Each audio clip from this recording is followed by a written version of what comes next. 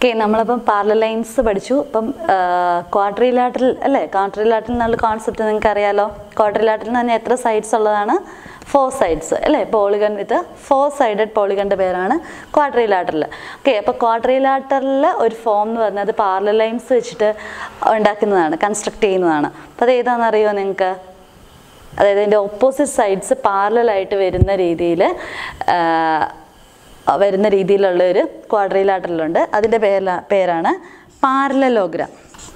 Parallelogram എന്താ പാരലലോഗ്രത്തിൻ്റെ പ്രത്യേകത? ഇപ്പോൾ ഈ ഒരു ഫിഗറിൽ കാണിച്ചിരിക്കുന്നത് ഒരു പാരലലോഗ്രാമാണ്. അപ്പോൾ ഇത് പാരലലോഗ്രാം ആകണമെന്നുണ്ടെങ്കിൽ ഇതിൻ്റെ ഓപ്പോസിറ്റ് സൈഡ്സ് പാരലലായിരിക്കണം. അതായത് എ ബിയും സി ഡിയും പാരലലായിരിക്കണം, അതുപോലെ തന്നെ എ സിയും ബി ഡിയും പാരലലായിരിക്കണം. അപ്പോൾ ഇതേപോലെ ആണ് നമുക്ക് ഇതേപോലെ വരയ്ക്കുന്ന ഒരു ക്വാഡ്രിലാറ്ററലാണ് പാരലലോഗ്രാം എന്ന് പറയുന്നത്. Okay, parallel lines. അപ്പോൾ പാരലലോഗ്രാത്തിൻ്റെ ഓപ്പോസിറ്റ് സൈഡ്സ് എപ്പോഴും പാരലലായിരിക്കണം.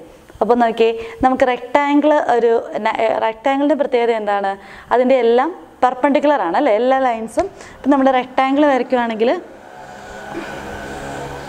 ഇതും ഒരു 4 സൈഡഡ് ഫിഗറാണ് അല്ലേ, 4 സൈഡഡ് പോളിഗൺ ആണ്.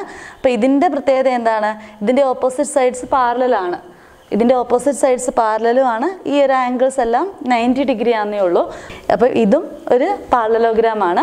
ഇനി ഇവിടെ പക്ഷേ റെക്ടാങ്കിളിൻ്റെ കേസിൽ അത് പെർപെൻഡിക്കുലർ മാത്രമേ ആവത്തുള്ളൂ. ഇതിൻ്റെ എല്ലാ സൈഡ്സും എന്തേ ആവത്തുള്ളൂ? പെർപെൻഡിക്കുലറേ വരാവുള്ളൂ. പക്ഷേ പാരലലോഗ്രാം എന്ന് പറഞ്ഞു കഴിഞ്ഞാൽ അത് സ്ലാൻഡഡ് ആകാം. അത് നമ്മൾ എപ്പോഴും കാണുന്നത് ഇതേപോലെ ഇങ്ങനെ ചെരിവുള്ള രീതിയിൽ, അതായത് അതിൻ്റെ ആംഗിൾസ് ഒരിക്കൽ 90 ഡിഗ്രി തന്നെ ആവണമെന്നൊന്നും നിർബന്ധമില്ല. പക്ഷേ ആംഗിൾസ് ഇപ്പം ഇവിടുത്തെ ഈ ഒരു സ്ലാൻഡഡ് ഈ ഒരു ആംഗിൾ തന്നെയായിരിക്കും ഇപ്പോൾ ഈ ഒരു ബി ഡി, അതായത് എ സി എന്ന ലൈനിന് എത്രയാണോ ആംഗിൾ അത് തന്നെയായിരിക്കും ബി ഡി എന്ന ലൈനിൻ്റെ ഇവിടുത്തെ ആംഗിൾ വരുന്നത്. അപ്പോൾ ആംഗിൾസിൻ്റെ തമ്മിലുള്ള റിലേഷനൊക്കെ നിങ്ങൾ അടുത്ത ക്ലാസ്സിൽ പഠിക്കും.